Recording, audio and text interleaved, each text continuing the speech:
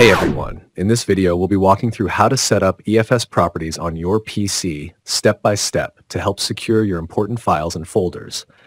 Don't forget to subscribe to the PC Error Detective channel for more helpful tech tutorials. Step 1. Start by right-clicking on the file or folder you want to encrypt, then select Properties from the menu. Step 2. Next, go to the General tab and click on the Advanced button located near the bottom. Step 3. In the new window, check the box that says Encrypt Contents to Secure Data. This will activate encryption for that file or folder. Step 4. After that, click OK to confirm your selection. Step 5. Now, click Apply in the Properties window. A pop-up will appear asking you to confirm the encryption settings. Just click OK to finalize it.